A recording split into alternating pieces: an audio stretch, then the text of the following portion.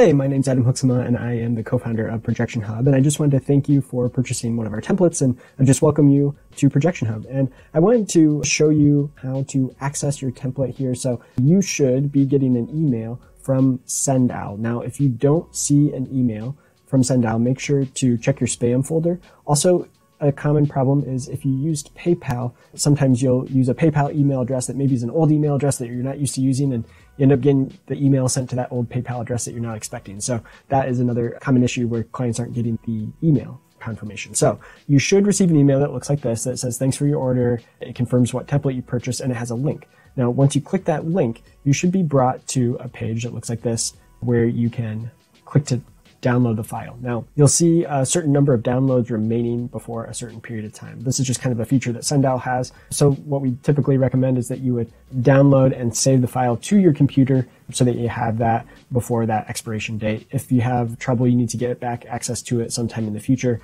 after the expiration date, just reach out to us at support@ProjectionHub.com and we'd be happy to help. All right, so you'll click this link, and now there's a couple possible things that could happen. It could, if we only have one template file available for that particular purchase that you made, it will download that Excel file directly to your computer and you can open it from there. Now, some situations, some templates, we have a couple different variations of the template.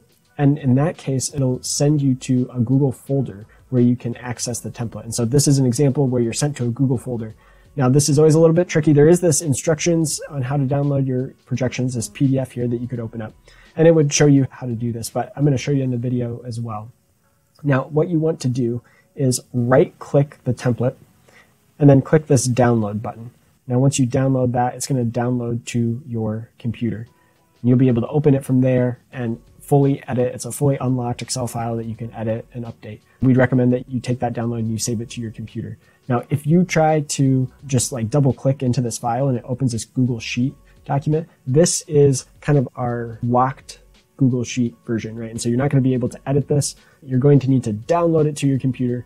Then you'll have an unlocked version that you're able to immediately access and edit. Now, one more thing I want to show you is, let's say you wanted to work on this in Google Sheets. So the process for that is actually to download it to your computer like I did here. So I have this file that's sitting down here, and I need to actually upload it back into Google Drive and then convert that file into a Google Sheet, okay? So you're not gonna be able to convert these kind of the core file here into a Google Sheet because it's locked. So you gotta download it, save your own copy on your computer, re-upload it, and then convert that to a Google Sheet. So let me just show that example. I think I'll be able to just drag this into this folder here. And for this case, I'll keep both files. And I want to take this one and I want to open with Google Sheets. So you'll upload that file into your own Google Drive folder on your own Google Drive account, and then you should be able to load that into Google Sheets and customize it and use it from there. I think you'll also want to save as Google Sheets. So we'll save that here. So it's going to open that. And then you also want to actually convert it into a Google Sheet formatted spreadsheet.